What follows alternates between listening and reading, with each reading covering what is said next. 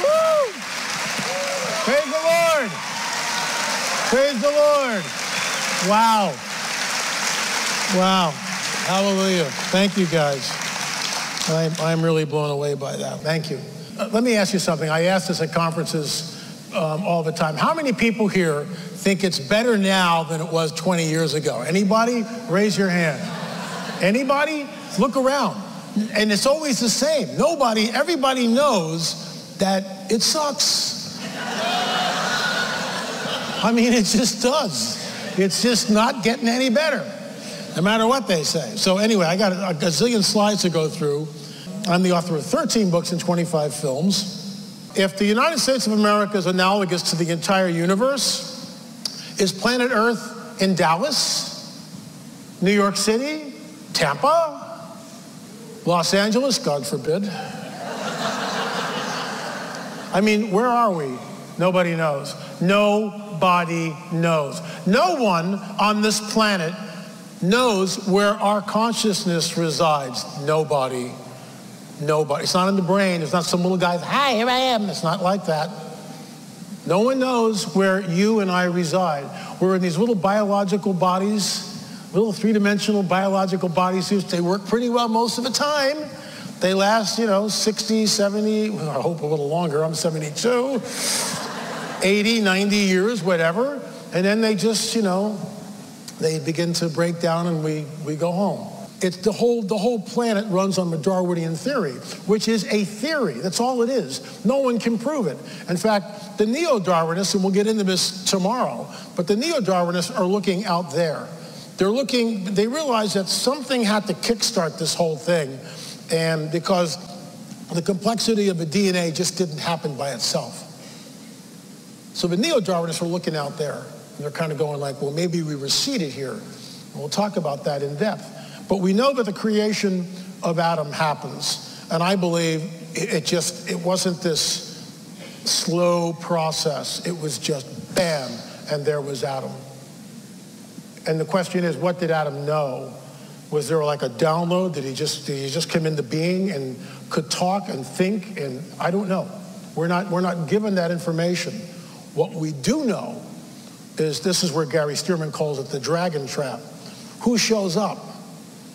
Who shows up in the garden? Rhetorical question, but the dragon shows up. Satan shows up. The devil shows up. And here's the deal, and it drives me nuts with the Bible sometimes because you just say, can we have another paragraph? Please. Just maybe another line explaining this. You don't get it. He just gives us just enough, and then it's like, oh, you have to wait. And so we wait. But the fall of man happens. Something happens, and we know that Eve is talking with the serpent. But the bottom line is Eve is conversing with the serpent, and we don't know how long it is. Is it a year? Is it a day? Is it 10 years? Is it 100 years?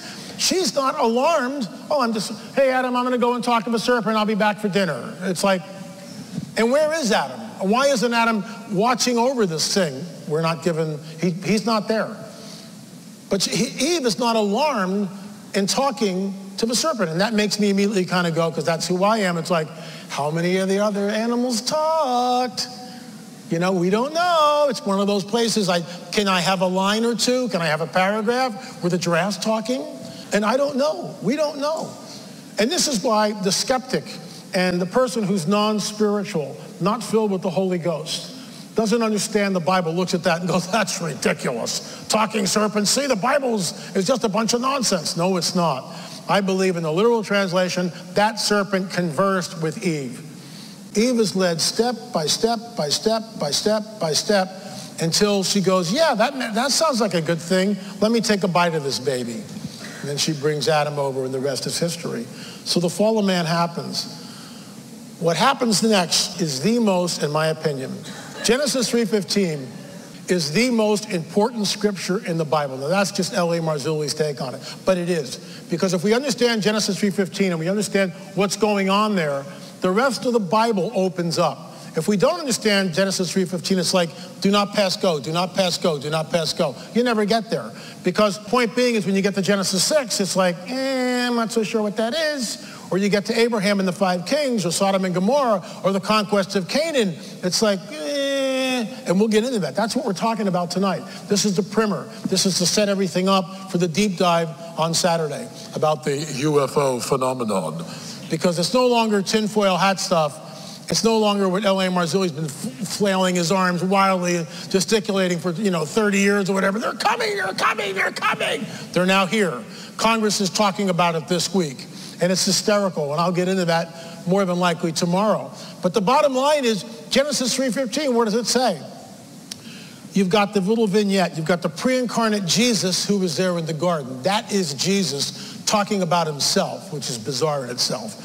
Adam and Eve over here. And by the way, something happens. Something happens when they partake of the apple, where they fall. And I believe, total conjecture, they take on the persona, the DNA of the dragon, of the serpent. They lie. They do stuff that's wacky. The whole thing goes south real quick. But Jesus is there. So you got the dragon over here, Jesus in the middle, Adam and Eve over there. I will put enmity between you and the woman, between your offspring and hers. He will crush your head, you will strike his heel. King James. I will put enmity between thee and the woman, between thy seed and her seed. He shall bruise thy head, thou shalt bruise his heel. The message. I'm declaring war between you and the woman, between your offspring and her offspring. He'll wound your head, you'll wound his heel. Revised Standard. I will put enmity between you and the woman, and between your offspring and hers. He will strike her head, you will strike his heel. You can take any translation. Seed war. Seed war. Seed war. Seed war. Seed war. Once we understand that and embrace it, that the offspring of the dragon will be at war and enmity with the offspring of the woman, the rest of the Bible comes alive. Everything makes sense. It's like, oh my gosh, now I get it. It's a seed war. Guess what? The seed war is erupting, is manifesting in modernity, in the present day. It's happening. It's happening. It'll be like the days of Noah when I return. But if we don't understand Genesis 3:15, when we get to the days of Noah, we have no idea what he's talking about. Either we embrace the seed war, or we just turn the page and pretend it's not there and forget about it. The offspring. Who is the son of perdition? The son of perdition. The son of perdition. Rosemary's Baby had it right. The Antichrist is the seed of the dragon, in my opinion. Is he walking around? Very possibly. I don't know. Could be. Why not now? Look at where we are. Look at all the signs that are manifesting. We are in tumultuous, unprecedented time. Genesis 3:15 is the key that unlocks the door to the rest of the Bible. Because when we get to Nephilim 101, Genesis 6, when men began to increase on number on the earth, and daughters were born to them, the sons of God, the sons of God, the sons of God, saw the daughters of men were beautiful.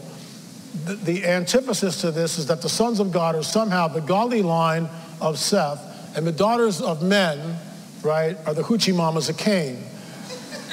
But I don't see hoochie mama there. So something is drastically wrong with this picture. The sons of God, will get into this, B'nai Elohim.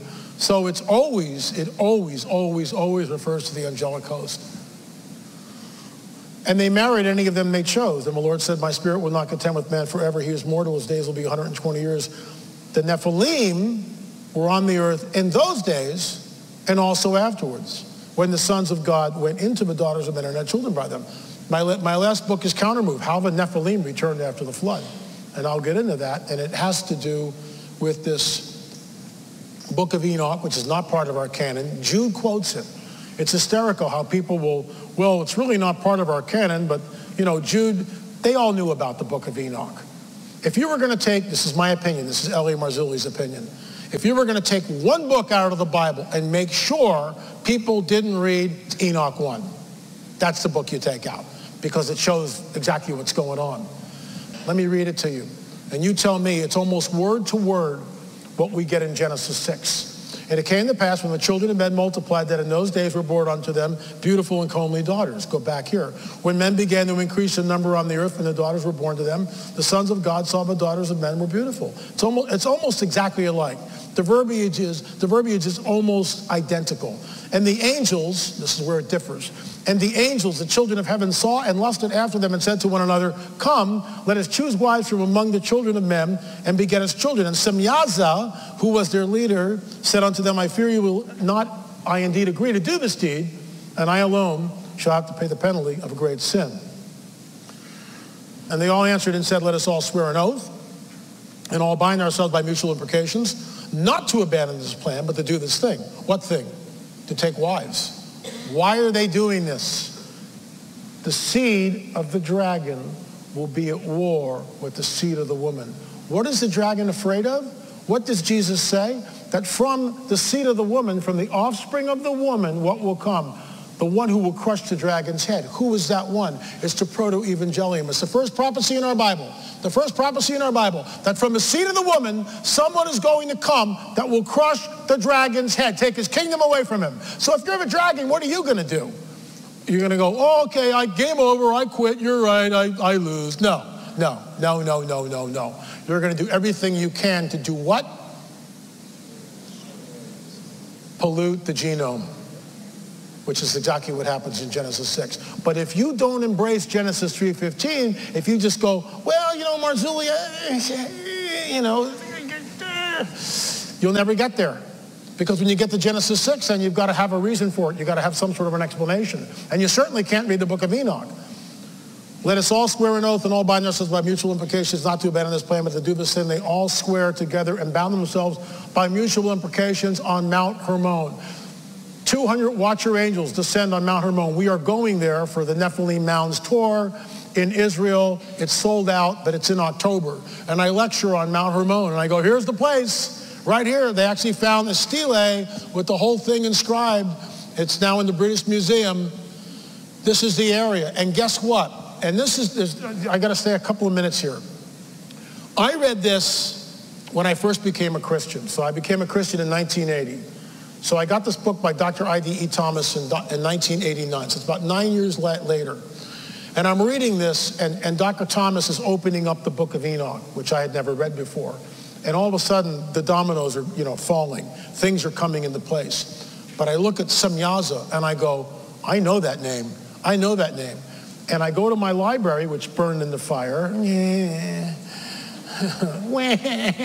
and I pull down Edward Billy Mayer, UFO contact from the Pleiades. Edward Billy Mayer was contacted by a so-called Pleiadian cosmonaut, nonsense. Guess what the Pleiadian cosmonaut's name was? Semyaza. And I remember showing that to Dr. I.D.E. Thomas, the book of Enoch, and then Edward Billy Mayer's book, and he dropped the books and just stared at me with his mouth open. Is there a connection between Semyaza that we read about in the book of Enoch thousands and thousands of years ago and what's appearing to this guy who's like really big in the whole UFO circle, who basically does not like Christianity at all, and I'm really being kind when I say that, hates it? Is it the same entity? We don't know. Because you can't sit down with the entity and go, excuse me, are you the same Semyaza that we read about in the book of Enoch? Do you have any identification we can look at? Not going to happen.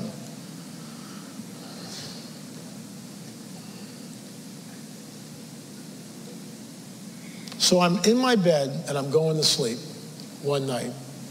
I do not believe that Noah and his sons' wives got on the ark, and one of them had Nephilim blood in them. One of them had some kind of contamination in their DNA. I just don't believe that. But what do? And this is what the Holy Spirit begins with me. And I just love when he starts talking like this. He goes, what happened at the end of World War II? And I'm like, what does this have to do with the Nephilim? And I go, I don't know. What happened at the end of World War II? There's a pause, and the Holy Spirit goes, what did the Japanese do when they realized that all was lost and they were going to lose the war? What did the Japanese do? I don't know. He goes, suicide mission. Go, oh yeah, the suicide bombers. Yeah. And then the Holy Spirit goes, now go to the book of Enoch. Read this. Semyaza, who was their leader, said, I fear ye will not indeed agree to do this deed, and I alone shall bear the penalty of a great sin. They know what they're going to do, and they do it anyway. Let me ask you something. When Jesus dies, where does he go? Where does he go? And what does he say when he gets down there? Read Bollinger, it's a proclamation. He goes down to the angels, the fallen ones, in the dark dungeons of Tartarus, and he proclaims, no jailbreak, you're not getting out, I got the keys right here, checkmate, it's over. The cross changes everything. And then the dragon changes his whole deal, because he just lost. And he knows he's just lost, but he's not going to give up. And so he changes the paradigm to what follows from the cross to modernity. And this is where we are now. We're in the change. But the book of Enoch, and it shows us exactly who Semyaza was, their leader, the suicide pact on Mount Hermon. They knew what the penalty was for having sex with the women, and its wives, it's multiple. Only 8 people get aboard the ark. What does the Lord say? But Noah, you and your wife, your sons and your sons' wives. That's a vetting process. God's not going to say, whoop, not Ham's wife, she's carrying the Nephilim gene. Noah would have known something. He's not stupid. And why would the Lord allow that? So I don't believe that for a second. There's a second and third and fourth convergence of the fallen angels on the planet. Why? Because it's all about the seed. It's all about the seed. The offspring of the dragon will be at enmity with the offspring of the woman. If they can somehow contaminate the genome so that the Messiah is not born, it's over. And they almost succeed except for 8 people. You say, well, how many people were on the earth in the days of Noah? Not 8 billion, that's for sure. Not 8 billion.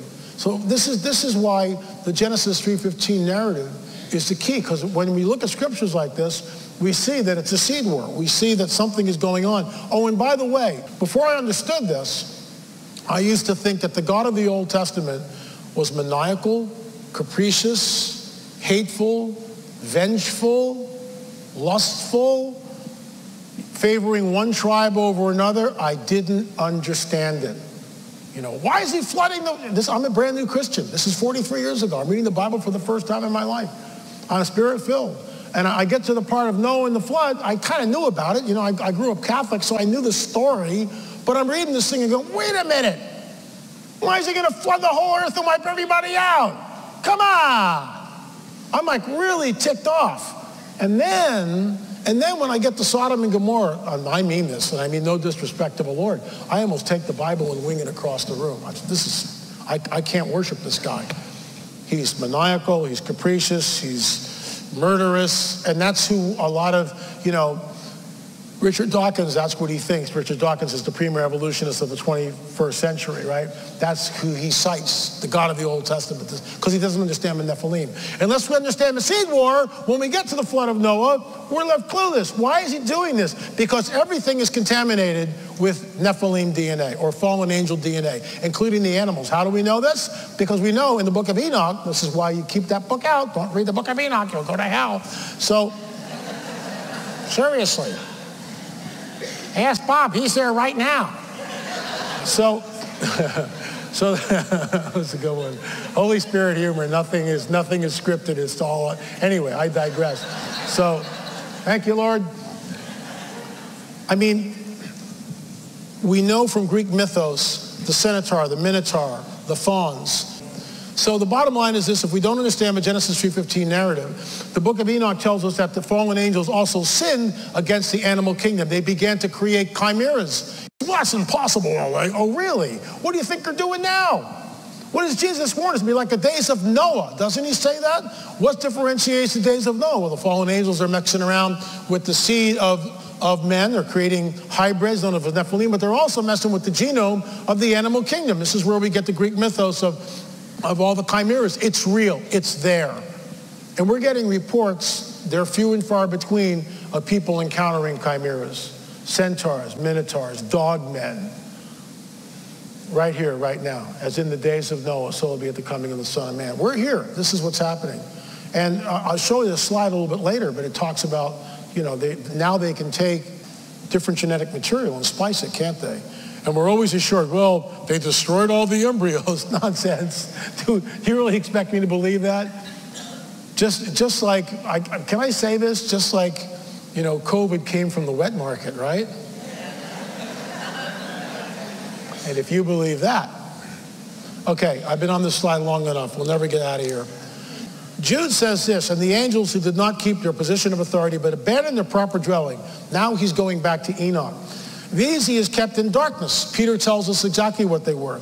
Bound with everlasting change for judgment on the great day. In a similar way, now he's linking what happened at Sodom and Gomorrah to what? The angels who left their first estate and did what? Sodom and Gomorrah and surrounding towns gave themselves up to sexual immorality and perversion. I believe there's a linguistic tie there between when the fallen angels come down and they're doing the same thing. There's your second incursion. Every place where the Nephilim shows up in the biblical prophetic narrative, the judgment is always the same. There is never any forgiveness because you're irredeemable, because you're not human. You're not human anymore. You cease to have a soul. You've taken on the DNA, the persona of the dragon's kingdom. What is the mark of the beast? Why is it that anyone who takes the mark winds up in the lake of fire? Where's the grace and mercy? Why can't you reverse it? Why can't you reverse it? Surely you can reverse it. Surely you can repent if you take the mark. No, you can't. Because it changes your DNA and you take on the persona. You become a modern day Nephilim is what you become. And that's why you wind up in the lake of fire. And I realized, that's unbelievable. It's all in the Bible.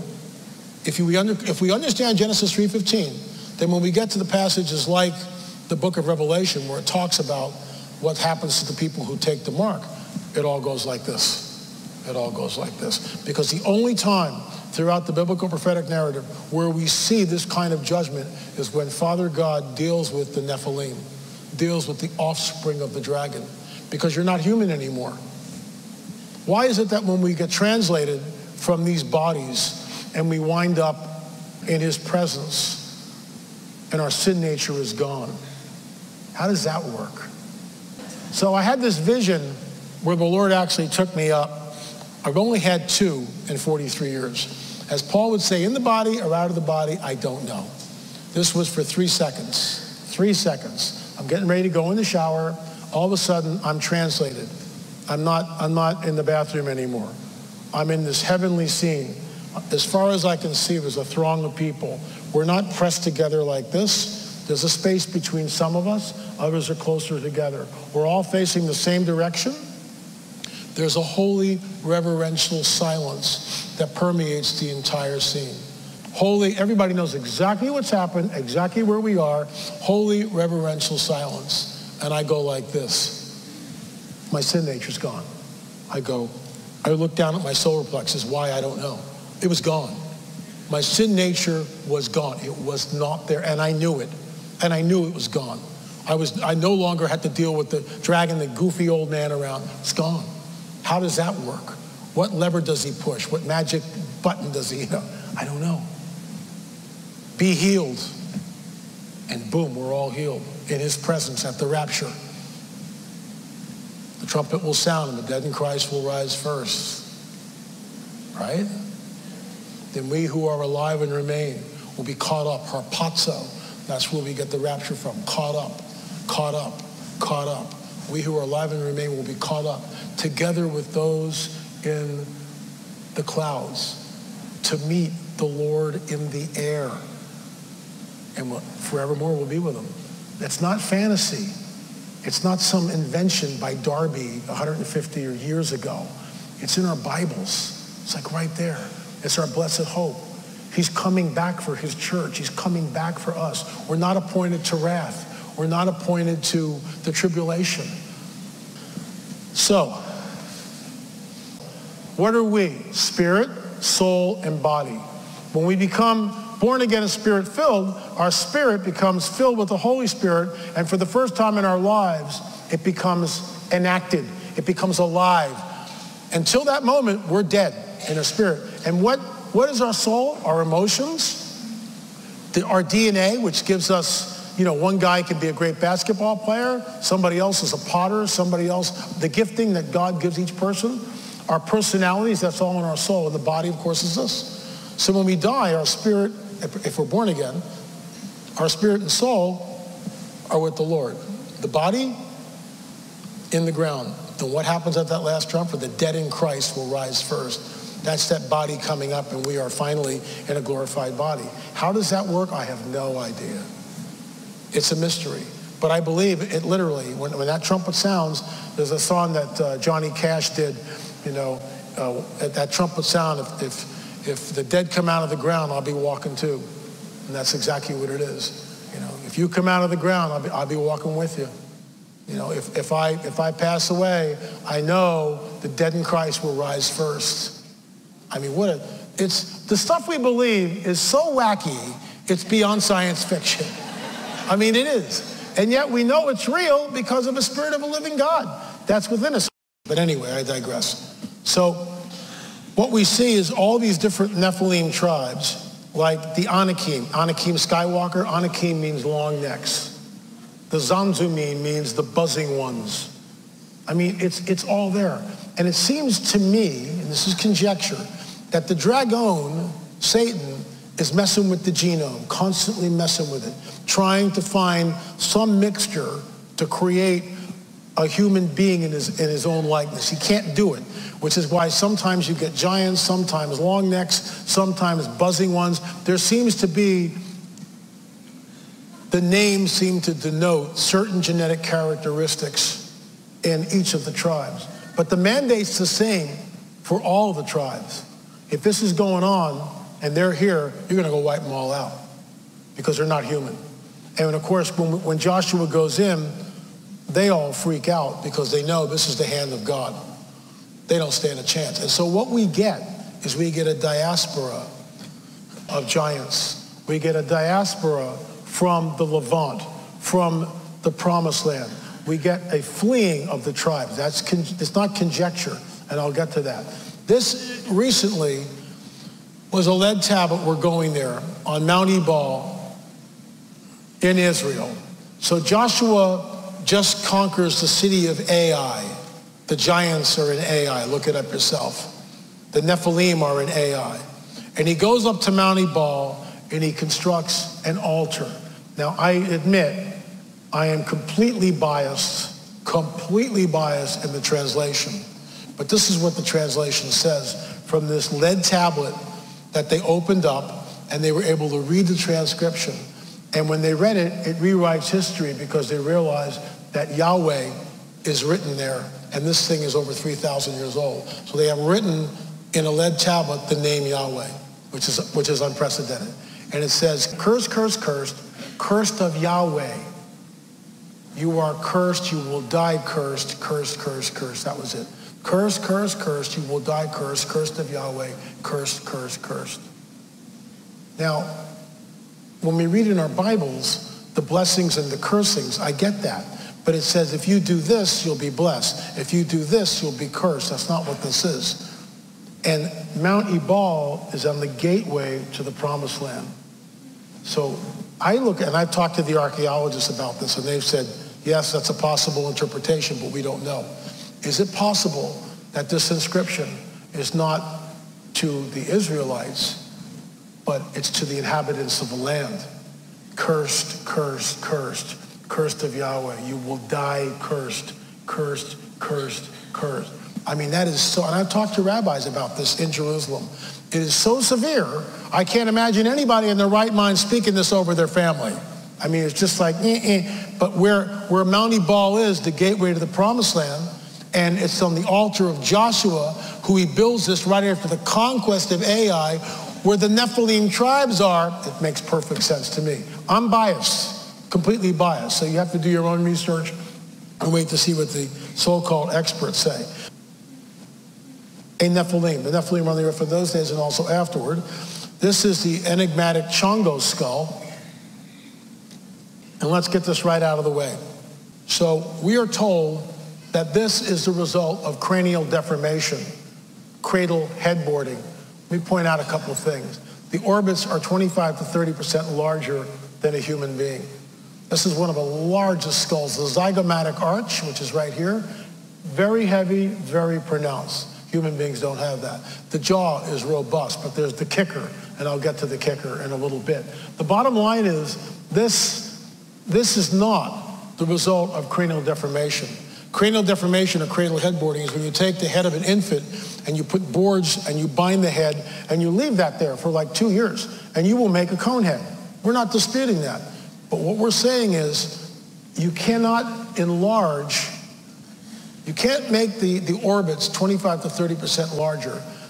And the pupillary distance, according to our optometrist, instead of 65 millimeters, it's about 45 millimeters, which means that these entities might have had night vision, according to him.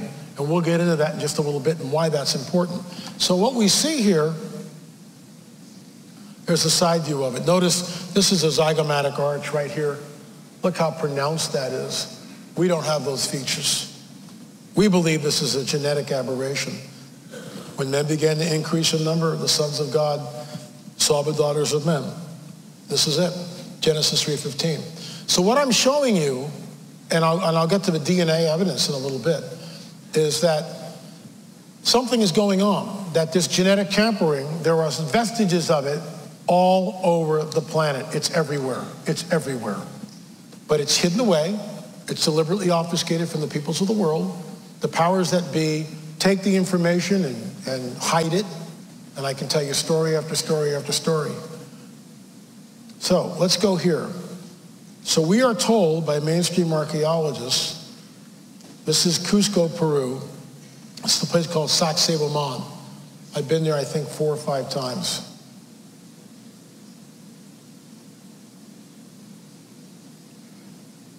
Okay, let's stop here. This is Ron Moorhead. He's 6 feet tall. I want you to look at the wall. There's not one stone here that's exactly alike. Each one is different. This stone here might be upwards of 60 tons. The quarry for these stones is about 40 miles away downhill, number one. Number two, this is andesite stone. Andesite stone is number 7 on the Mohs hardness scale, a diamond being number 10. Diamond's real hard. So andesite is really hard. So back in the Neolithic, the Inca only had these copper chisels. So we show in the film that's about to be released soon, out-of-place artifacts, this guy in, I think it's Norway, has a copper chisel, brand new copper chisel, it's all sharp, a block of andesite stone.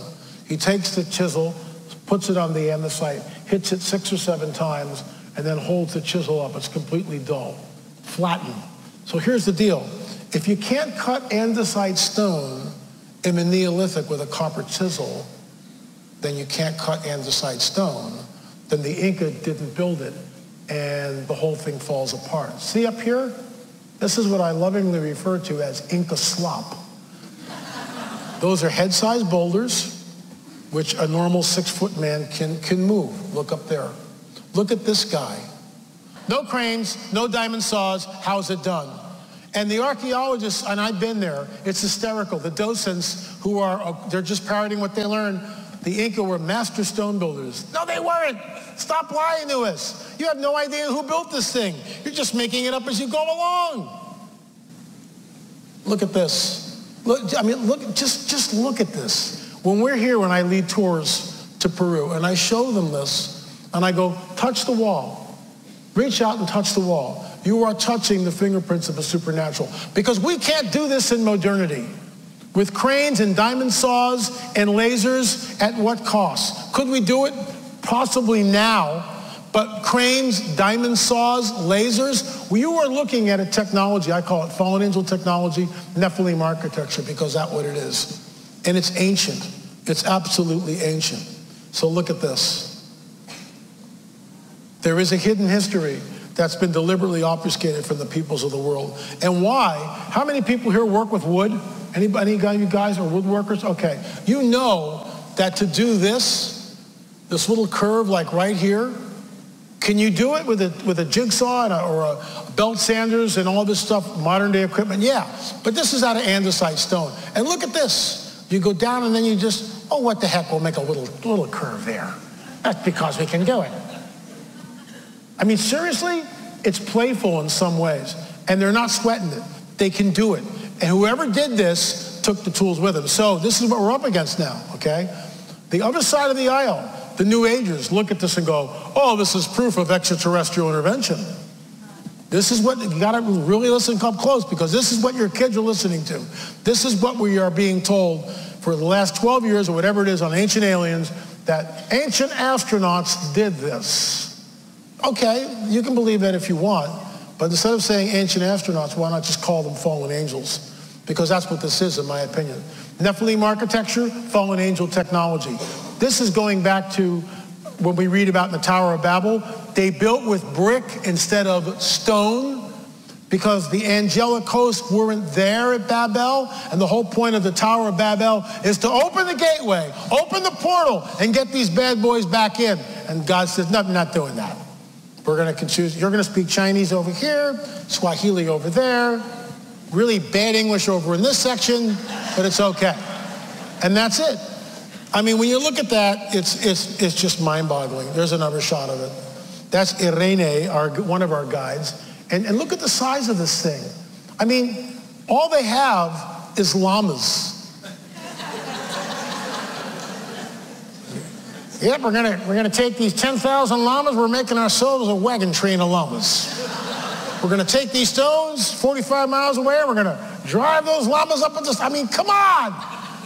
And yet the guys sit there and go, the Inca were master stone builders. You just want to scream. Just want to scream. Calm down, LA. So here's a perfect example of Inca slop, right, over the original stone casing. That's the original. And then the Inca come in and they do this. Yeah, we'll just add these stones. It's just laughable. Look at this. This is in a place called Waitara. Look, this is the ancient, and then above it is the Inca, and then above that is the colonial. So you have three different types of building here. Inca slop, it's kind of hard to see because they've stuccoed over it, and then the colonial. But that's the original. Now, not every stone here is different, and then you get these trapezoidal shapes. We think it's some sort of a machine. It's very, very deliberate. It's got piezoelectric properties, but all of this was destroyed. All of it was destroyed in some sort of an ancient cataclysm. So look at this. This is called the gateway to the Sacred Valley. Are there two different builders here? Or did this crew just decide after lunch, I'm not doing this anymore. Let's just get the head side going. I mean, what did they? And there's the Sacred Valley right there. So it's obviously two different, this is Inca slop right here. I mean, I'd love to have a wall like that in my house. I'm not bagging they're great stone builders. But don't tell me that this is the same. I'm not stupid. Don't try to tell me that for some reason the Inca said, well, we're not going to, it's just too costly. We can't afford it anymore. Nonsense. They have no idea how to build it. And this stone comes from a quarry miles away. This stuff here is indigenous. You can reach down and pick it up. There is a hidden history that's been deliberately obfuscated from the peoples of the world. And the way to solve it is understand Genesis 3:15, that there's a seed war, and the Nephilim are walking amongst us, and fallen angel technology and the vestiges of it are everywhere, are absolutely everywhere. And that should blow your mind, because most people don't know this, because it's not in the history books, and it's deliberately kept from the people. Deliberately kept from the people. So, this is a place called Ollantaytambo. It's in the Sacred Valley. So look at this. What's this? Why wake up on a Monday morning? This is andesite once again. Look at that. How do you do that? How do you do this? And why? It's part of a machine, I think. It's some sort of a machine. We don't know what it was or how it worked, but there it is. And this is thrown down from a sacred temple. They call it, everything's the temple of the sun or the temple of the moon, which is just, they just invent stuff. So if you got to look really carefully, and you can see the auger, you can actually see it going down through the stone. It's kind of hard to see, but there's actually rings where the drill is going into the stone. The Inca don't have anything like this. They had drills, hand drills, but nothing where you could see the actual ring. This thing is going through the stone like butter, whatever did it. Then we've got the trapezoidal shapes.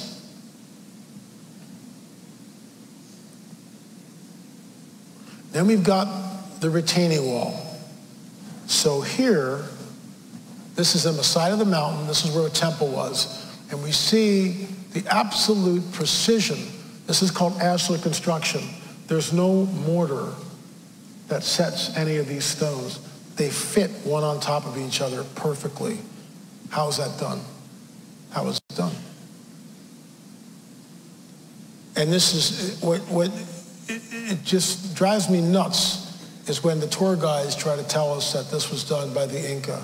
Show us. Show me how you get this size stone up on the mountain. And then how you cut the stone so it fits absolutely perfectly. How do you cut it? And you can see that it's not dressed, the face isn't just dressed like this. The whole stone is. Everything fits together absolutely perfectly. And then we get this. Again, you work woodworkers, I'll give you three pine blocks. 3 pine blocks. 1, 2, 3. Just make this. Can you do it today? Jigsaws, bandsaws, you make your template. I could do it. I'm a woodworker. I could do it. It would take a lot of effort to do it with pine. But this is andesite stone. And these blocks weigh, some of them, 10, 20 tons. They do it because they can do it. Because the technology that did this is no longer on this planet. And this is all that's left of a so-called temple of the sun. What's interesting here, there's some really very enigmatic signatures. Look at this. It's like a stairway in both directions. There was a place at Sacsayhuaman where the rock had come apart, and in that was a staircase where you could walk down, but then as you looked overhead, there was another staircase. Why did they do that?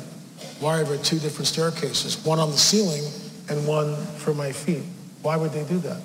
And they were not, a 6-foot man on 6 feet could not, I'd have to hunch down like this.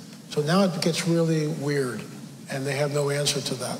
So we look at also this, whoever did this knew about the earthquakes and what these plinths are here, that to relieve the pressure in the stones.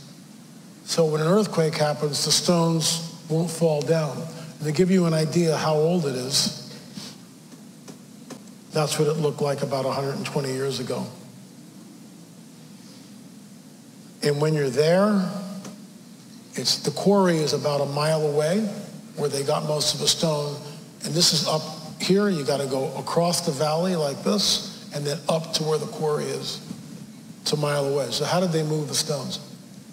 No cranes, no horses. They've got llamas. It's not going to work.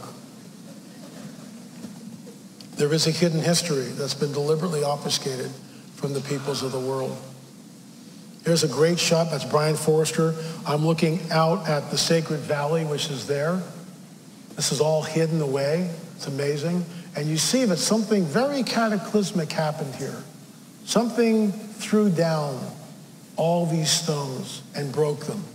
And I believe that these sites were connected. The sites were connected. And you say, LA, come on now. I mean, I get the Genesis 3:15 thing, but you're losing me here. Okay. America Stonehenge is a 4,000-year-old site. It's in New Hampshire. Okay, so now I'm not in some faraway place like Peru. I'm in New Hampshire. New Hampshire. Well, you have smart people doing smart things in New Hampshire. This is called the Bow Stone. America Stonehenge is about 120 acres. It's a 4,000-year-old site. It's really not a henge like Stonehenge. But what it is, it's got a sacrificial table, and I'll get to that. It's got a center in that circle. And where all these, and they didn't, when they bought the property, when Robert Stone bought the property decades ago, they knew something was up, but they didn't know what. They weren't sure. But they knew that something, it looks like there's solar alignments, because there was this standing stone that they found, like this, with a point on it. And they saw the summer solstice sunrise coming up, and they went, that's really cool. So they realized that the whole thing, they found other standing stones all the way around the property. And they began to go, wow, this is the winter solstice and the summer solstice and the equinoxes, and this is the 28-day stone, and this is unbelievable. So there was a collapsed chamber on the site, a collapsed chamber. And an archaeologist is digging about a foot down, and he finds this stone. And they realize that there's writing on the stone, but they don't know what the writing says. It lays in the museum there for 11 years. Professor Barry Fell gets wind of the stone. This is New Hampshire now. Gets wind of the stone in the writing, and he travels. He was a professor at Harvard University. So he comes out and he looks at this and he goes, I think that's Iberian Punic, and I think I can translate it. So I'm walking through the museum with Kelsey Stone, who's the grandson of Robert. So it's Robert, Dennis, and Kelsey. I got my little Osmo camera. I'm doing B-roll. And I'm going, what's this? He goes, oh, these are the stones with inscriptions on them. I go, oh, that's pretty cool. What's this one say? He goes, oh, that's our dedication stone. I go, oh, really? What do you mean? He goes, this says, to bow of the Canaanites in dedication in Iberian Punic in New Hampshire. To bow of the Canaanites in dedication. What is that doing in New Hampshire? And it's not a hoax. Because, let me get this straight. Yeah, the hoaxer is going to know Iberian Punic and then go ding, ding, ding, bury it in the collapsed chamber so it can sit in the museum for 11 years until just by luck Barry Fell gets wind of it and he comes in, or the forger's making lots of money off this nonsense. But the archaeologists refuse to look at it because that completely rewrites history. Because you can't have Canaanites here 4,000 years ago. That doesn't work. Sorry. When he says to bow of the Canaanites, I flip out. It's in the film, America Stonehenge. It's number 4 in the series. I totally flip out. I go, what did you say? This is my wheelhouse. They know nothing about the Nephilim. They know nothing. Canaanites, bow. This is Nephilim Central. I'm going like, oh my gosh, to bow of the Canaanites in dedication in New Hampshire. If that doesn't blow your mind, wait till what I'm about to show you. Because this is the greatest archaeological discovery of the 21st century. Here's the sacrificial table. When they bought the property, they didn't even know this thing was there. This was all filled with dirt. They saw this and they began to dig down. And right underneath here, we're trying to get samples of the roof because underneath is a hidden chamber and it never gets wet. So there's some sort of clay or whatever that they use above here to keep the chamber dry. It's an oracle chamber. So someone would sit here while they're sacrificing Uncle Ted here on the table, and the ritual would begin. How do I know that? Because I see this on the island of Malta at the Hypogeum. Almost exactly the same thing, oracle chambers. I see it in Sardinia in the Tomb of the Giants. Almost the same thing, oracle chamber. Same guys coming across from the Levant, from the diaspora of the giants, the conquest of Canaan, and spreading westward and winding up here. To bow of the Canaanites in dedication. That's the sacrificial table. Take a look at this. See this right here? The whole table is canted down. So the blood of a human being is collected right here. Human sacrifice. It's always about the blood. It's moving right along. So they discovered this. They knew about, you can see the equinox sunrise here. You can see all these different, these are standing stones all the way around the center of the site. And they knew that whoever did this knew about, north and south and the winter solstices and summer solstices. Okay, that in itself is kind of mind-boggling. So Kelsey Stone is a 23-year-old college student, and he's grown up at the site, America Stonehenge. His grandfather is Robert Stone, who bought the site. Dennis is his father. He grew up sleeping on the sacrificial table. Kelsey, you lost your mind? So he goes on Google Earth and he goes, I wonder how close from the equinox sunrise, right here, okay, or the solstice, it's actually the summer solstice. Where's the solstice, if I can find it? There's the winter solstice. Anyway, so he goes on Google Earth, and he draws a line from the center of his site right there, and you can see the white line. And it goes out to the summer solstice standing stone. So there's the center of the site, and he draws the line like this. You see these spirals? This is where they cleared the areas so they could sit in the center and look at those standing stones. Because when they bought it, it was all overgrown. So you go back 4,000 years ago, this is on a high place, and it was all meadow 4,000 years ago. They've had soil testing. 4,000 years, it's all meadow. So you could see when they placed the standing stones, you would be able to see them by standing. There was no forest. So they had to do all this. So Kelsey is ambitious, and he takes the line on Google Earth, and he extends it. He's just playing around. The kid's 23 years old, just playing around. So he finds himself through Ireland, and he extends the line, and he winds up splitting the trilithons at Stonehenge, England. This has been tested over and over and over again. You can do it yourself. In order to do this, not only do you have to be in the air, you've got to know trigonometry, you've got to know the curvature of the earth. 4,000 years ago, that's impossible. Who's the prince of the power of the air? And guess what? Once they got this, they went and started checking all the other stones. Chaco Canyon, Machu Picchu, Teotihuacan, Mexico, the Canary Islands, the Great Pyramid of Giza. How is it possible? How is it possible? It's the technology of the dragon. It's the technology of fallen angels. It's all connected. Every bit of it's connected. And all this was wiped out. That's why all these sites were active and alive at one point, but they're not active anymore. They're not. The dragon's changed his tune. So moving right along, there's another shot. That line bisects directly. I mean, just think about that. The precision to do. I'm not making this up. You can go on Google Earth and you can do it yourself.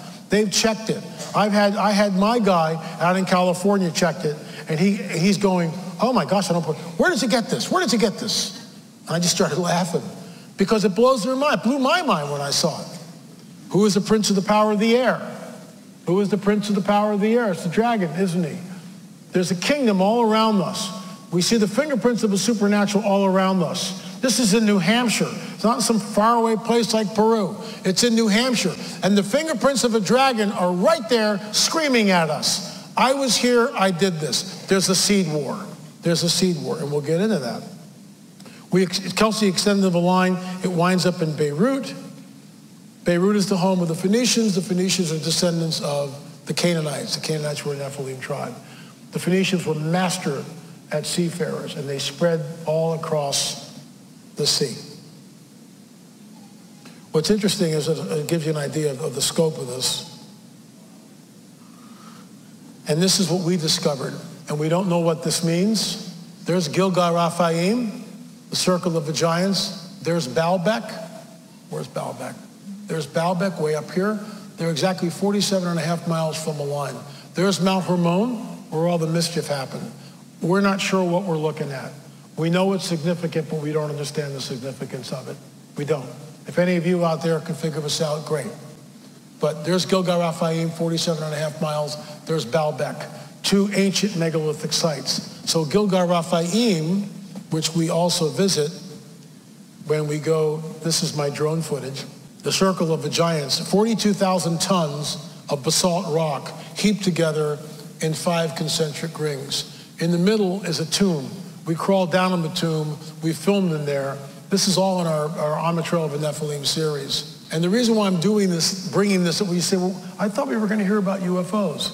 If I don't do the backstory, when I leap into the UFO phenomenon, you're going to go, I don't get it. But if I do the backstory, then you're going to see that these are the fingerprints of the dragon. And that just gives you an idea. So that's Gilgal-Raphaim. We will go there in October on our tour. 42,000 tons of basalt rock. So who does this? And the tomb is bizarre. The tomb is really bizarre. You get down into that thing, and once again, it's ritualistic. And if you were a young man, they'd put you in there, and you would receive the spirits of the Nephilim. Because we see this over and over and over again at sites like America's Stonehenge, at sites like the Tomb of the Giants in Sardinia. There's a chamber where the initiate goes in and gets basically demonized. This is Baalbek. This is the stone of the pregnant women. So let me get this straight. Yeah, guys, we're going to make some really big stones and we're going to make a temple out of them. How are we going to move the stones? Well, we don't know yet, but we'll figure that out. So this is the largest stone ever hewn until a female archaeologist, I think she was Egyptian, went, why don't we dig around the stone and see what's there? And right next to the stone are two larger stones that were quarried. Who gets up on a Monday morning and does this? Seriously. Nephilim architecture, fallen angel technology. That's what we're looking at. And there's Mount Hermon right next to the line. If we don't get Genesis 3:15, and when we find ourselves at the Tower of Babel, what do we say about Nimrod, who was a mighty man? What is a Gibborim? Because Nimrod becomes what? He becomes Gibborim. How? Through ritualistic sex magic. He takes on this thing, and that's when the Lord finally interferes. What about Abraham and the 5 kings? What about Sodom and Gomorrah? I don't know. This is what happens on a stele on the north coast of Africa from Procopius. The account of Procopius' history of the Vandal War of ancient Punic inscriptions read, this is on the north coast of Africa. It was a rock, a stele, and this was what was inscribed. We fled here from the face of Joshua the robber, the son of Nun. So that is proof that there's this Western diaspora of the Nephilim tribes, and then we get into this. It happened here in the Americas. So there's an elongated skull on the left, there's a human skull on the right. Notice the size of the orbits. Notice the size of the skull. Notice the reddish hair. Here's a 2,000-year-old mummy skull in Peru that we unwrapped. Notice this is 2,000 years old. We had carbon dating on it. Notice the intricate of the weave and the colors still vibrant. Notice the elongation. That's Joe Taylor, who passed away about a month ago. Aaron Judkins, one of our archaeologists on the team. Took him about 3 hours, 4 hours to unwrap the mummy.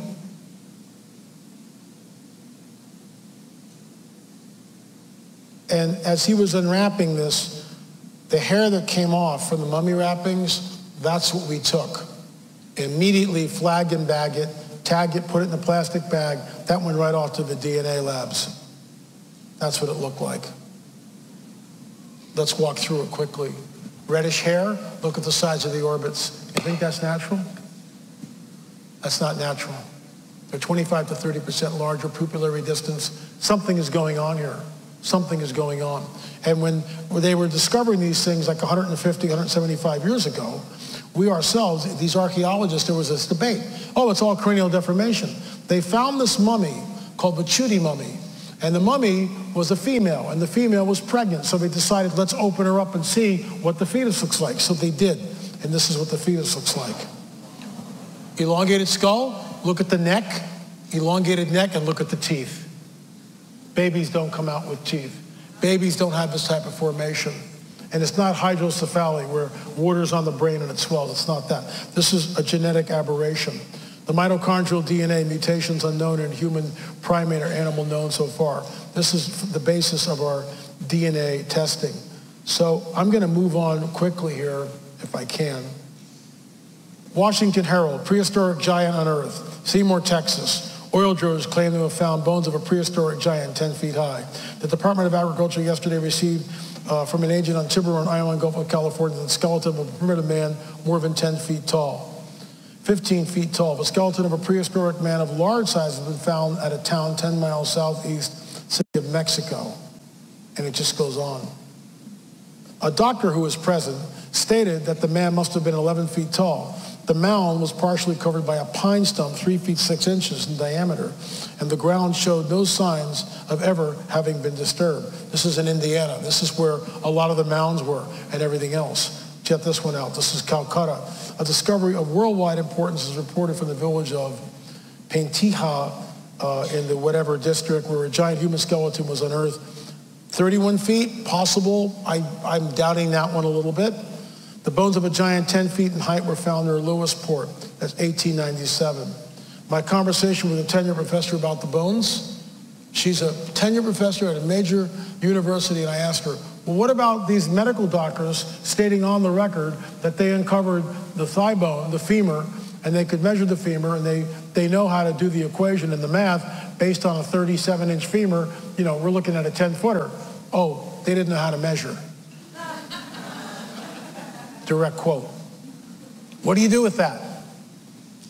Because if they give you an inch, if they say, well, but they don't do that. If you're a first-year archaeological student, they say there are no giants, they didn't know how to measure, it's all a bunch of nonsense, they were just trying to sell papers, and it's all a bunch of hype. But we know that they're there. This is Robert Mirabal. I'll just run a portion of this.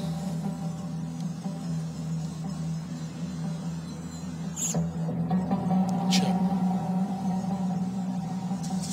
And a long time ago, they say there were giants that roamed the land. They came from the sky, fell in love with the sons and daughters of the earth. Hear that? They had the ability to read your mind and foresee the future.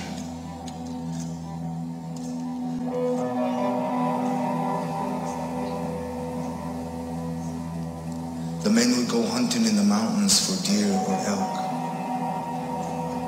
while the women would prepare offerings to honor these giants.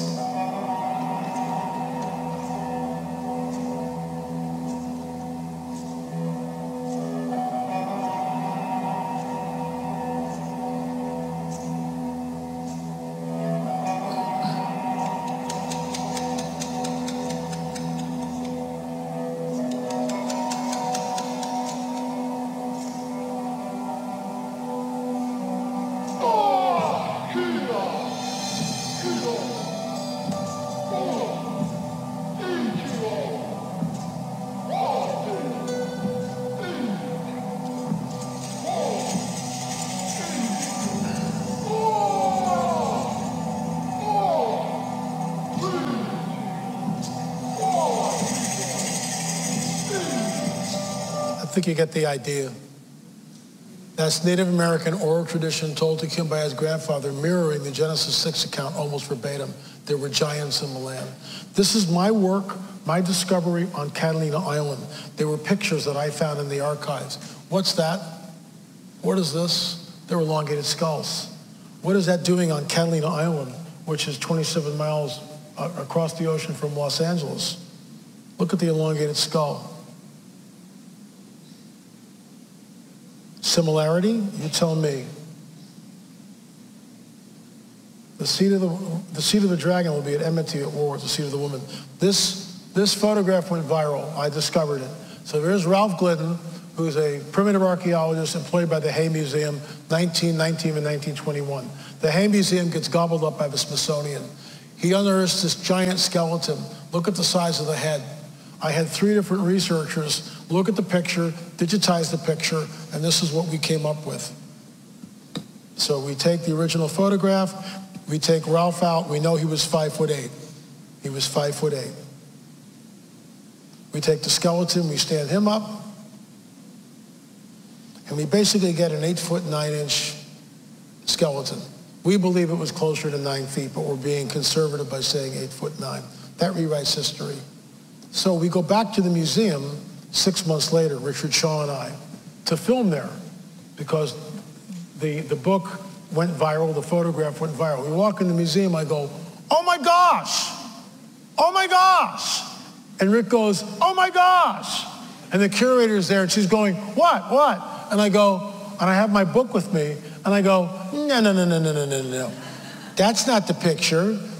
That's not the picture. This is the picture. What did you guys do? Oh, well, we're scientists here. We only believe in the truth. We go where science leads us. We would never lie to the public in any way, shape, or form. We would never photograph or crop out something that would not fit our paradigm or our worldview, because we just don't do that. We're scientists, and you can trust us and believe in us. Nonsense. Why would you do this? Why would you crop the giant out of it? So we photographed this. That went viral. And so I went back to the museum about a year later, and they had the picture, this one, up on the wall.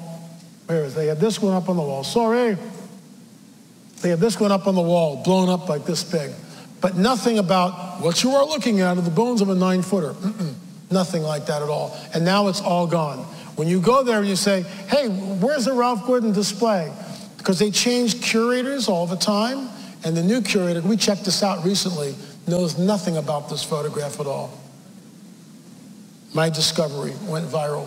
Why would they do this? I'll tell you why. Because it points back to the veracity of the biblical prophetic narrative. It points back to Genesis 3:15. The seed of the dragon will be at enmity at war with the seed of the woman. Here we are. I mean, there's absolutely no doubt about it. There's a hidden history that's been deliberately obfuscated from the peoples of the world, and that's why I am on the trail of the Nephilim. How many fingers do you see there? Count them. This is also from Catalina. How many fingers? 1, 2, 3, 4, 5. Where's the thumb? The thumb should be there. See that? That's not a thumb. It's a six-fingered skeleton. This thing we based on the size of the bowl here. This is another 9-footer found on Catalina Island. And of course, all these things now are hidden away. This is how we figured it out. I got to go quickly. So look at this. This is what we call the Arroyo skull, and it was found in what's now a mining town. Look at the very prominent zygomatic arch, and we did DNA testing on that. There's a normal human being. It's all wrong. It's all wrong. What is a 6-fingered hand doing on a tapestry hanging in a museum in Peru? And I go to the docent and I go, excuse me, why is there a 6-fingered hand there? And the guy goes, probably had too many pisco sours. Oh. That's what they might have looked like. So this is one of the DNA evidence that we did. This is really important. This is the work of our anthropologist on our team, Rick Woodward. This is the foramen magnum. Everybody in this room has one. This is where our skeleton, the spinal column, attaches to the base of the skull. This is really important. This is his work.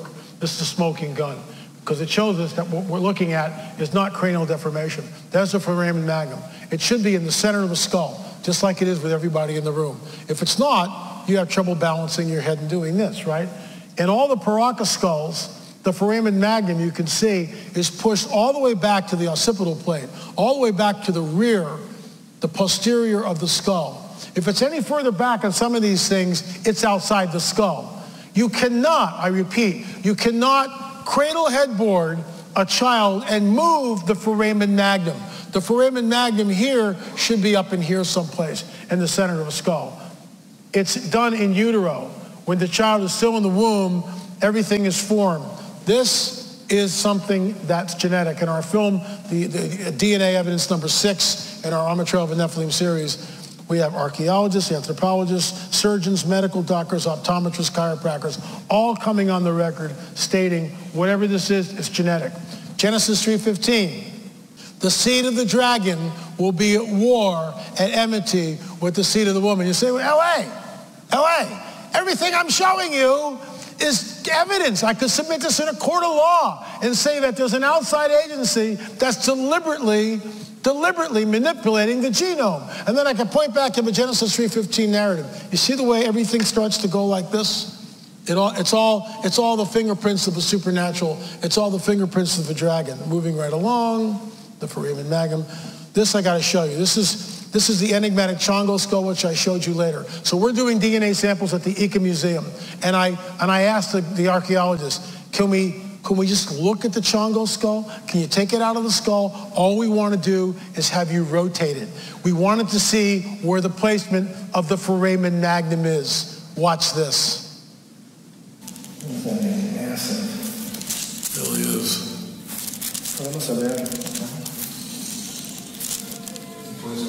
Oh my God, it's right in the back. Stop. That thing, if it's like a half an inch, it's outside the skull. And when I saw that, you could hear my voice. I'm going, it should be in here. It should be like, the whole thing should be back in here. It's not. It's all the way to the occipital plate. You cannot move the foramen magnum. You can't do that. It's done in utero. It's in the uterus. It's formed. You can't move that through cranial deformation. It doesn't work that way. No matter what you do. Anyway, moving right along. So we did the DNA testing. H2A, Europe. T2B, 10,000 years ago, the Fertile Crescent, Syria. Here's our friend. We did the hair testing on this guy, 3 different labs. They all, no collusion between them, U2E1, Eastern Europe. Why does that rewrite history? Because the Beringian land bridge, the Darwinian paradigm, insists that the New World was populated at the end of the last ice age. Now, some of that's been changing. Now they're going like, well, they sailed down, blah, blah, blah. Okay, I get that. But no, nobody came over from Europe. Nonsense. Everybody came over from Europe. What's that DNA doing there? Oh, it's all contaminated. So did you see our protocols? Head-to-toe lab suits, hair masks, face masks, goggles, double sleeves, double gloves, boots, and every time we went in and got a new skull and took DNA from it, we would then go outside the room, get rid of the lab suits, put on new lab suits, and go back in and spray each other with compressed air. Our protocols were above board, especially for field extraction. And we would take a Dremel tool, turn the skull over, and where the foramen magnum was, we would drill into that. We would take compressed air and blow the initial stuff off of it, get fresh material, fresh genetic material. It would fall down like this, put it in the paper. We have got gloves on, hand it to Chase Cotsey, tagged him back, put in the plastic bag. You can't do it any better than that. Fresh genetic material, and this is what we get. We get this. This rewrites history. It rewrites history as we know it. It's U2E1. It's an elongated skull. And what the heck is it doing in Peru? It shouldn't be there. U2E1 is Eastern Europe. Oh, it's all contaminated. Well, why don't you go down and take the same samples and then get back to us when you do it? Oh, no, we can't do that. That's too much work. And no one has proved this wrong. It's a straw man argument. Oh, it's all contaminated. Straw man, straw man. Why? Because you say so? Did you look at our protocols? That machine doesn't care what I believe. It doesn't care. And if it was contaminated, you'd find nuclear DNA. You'd find my DNA. Not the case. Didn't find it. So moving right along, and we're almost done. Why is this important? Because all of this rewrites history. And it points back to the veracity and the validity of the biblical prophetic narrative, is what it does. It shows us, from everything I've showed you tonight, that what happened in antiquity is being mirrored in modernity.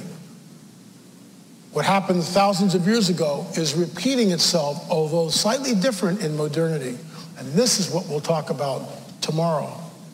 Are we in the days that are like to Noah? Absolutely. We're here all day long. Jesus warns us in Matthew 24, as it was in the days of Noah, so it will be at the coming of the Son of Man. He just assumes that we all know what happened in the days of Noah.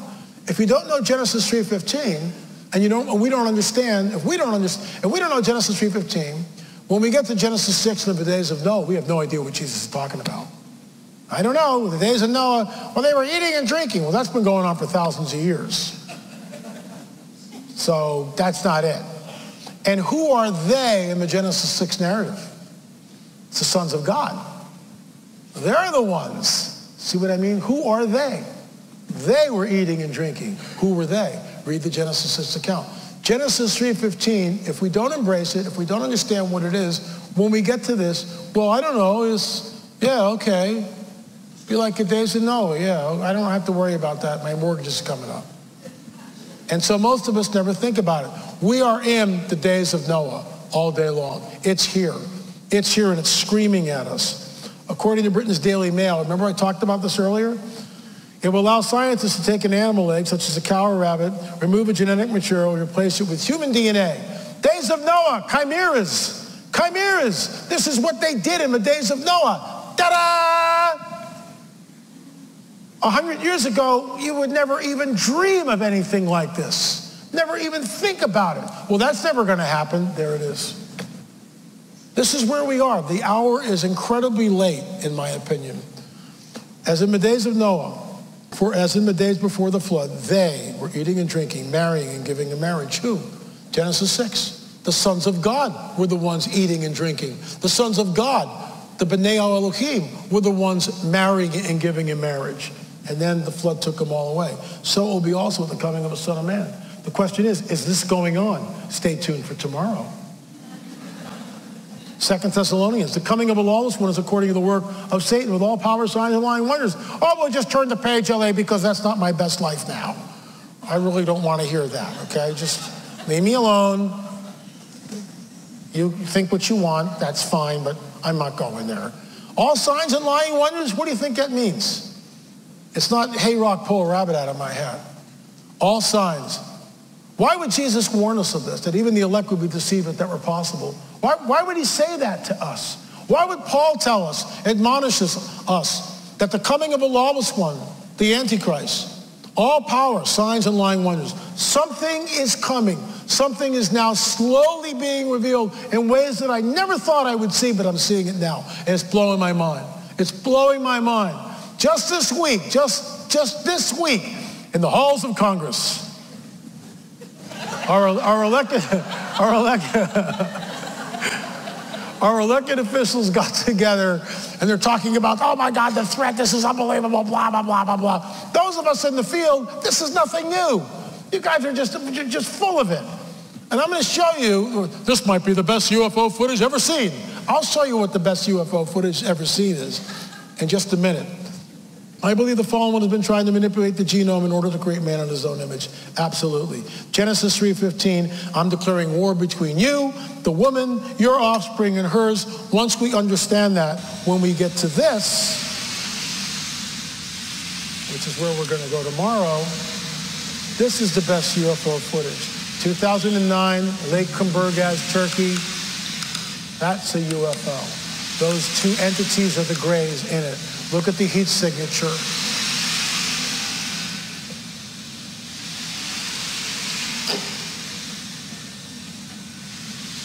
So Dr. Roger Lear is on the shores of Kumburgaz. The reason why he's there, because in 2007 and 2008, a UFO appeared in the same place over Lake Kumburgaz. So Lear goes, he hires a cameraman, they go out there, and they film this thing for hours. 4 hours.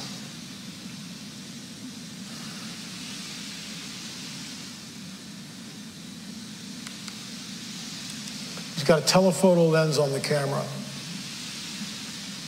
And you see the entities right there.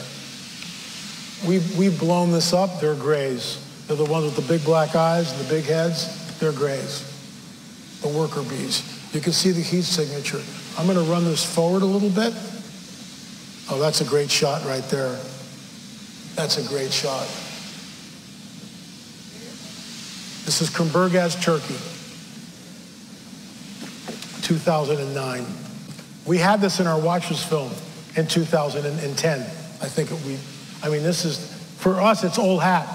I've been waving my arms for decades. It's coming, it's coming.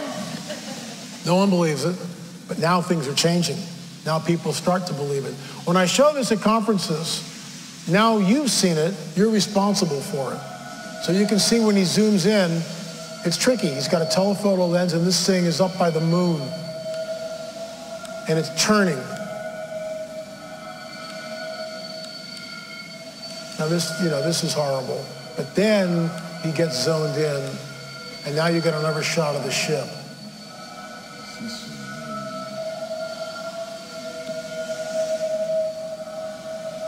Steady.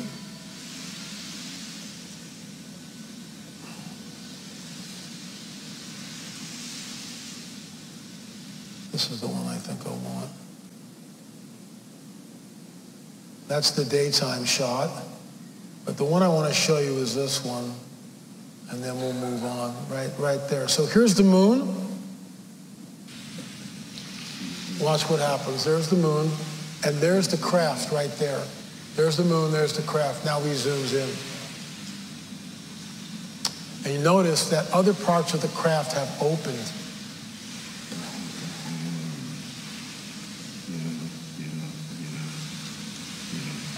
And look at the time. There it is again. There's the moon, and then he zooms in.